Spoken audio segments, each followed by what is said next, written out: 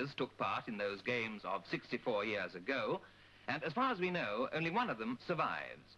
He's Sir George Stuart Robertson, who represented this country in the discus, putting the weight, and lawn tennis. Well, now, in those days, Sir George, there was no official British entry, was there at all? Did this mean that anybody could take part as long as he had the fare to Athens? Everybody went out on their own, and nobody asked us to go.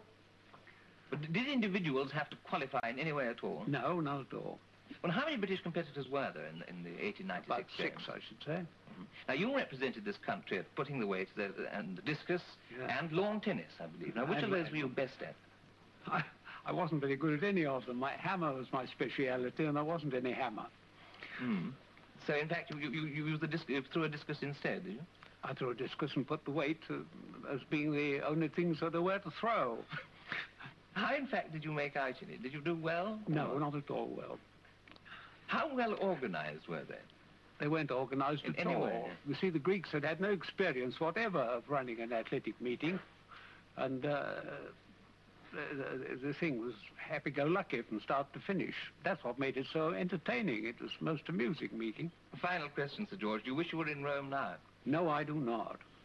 I once threw a hammer in America at 104 in the shade, and I'm too sad to go to Rome in 106. Thank you very much.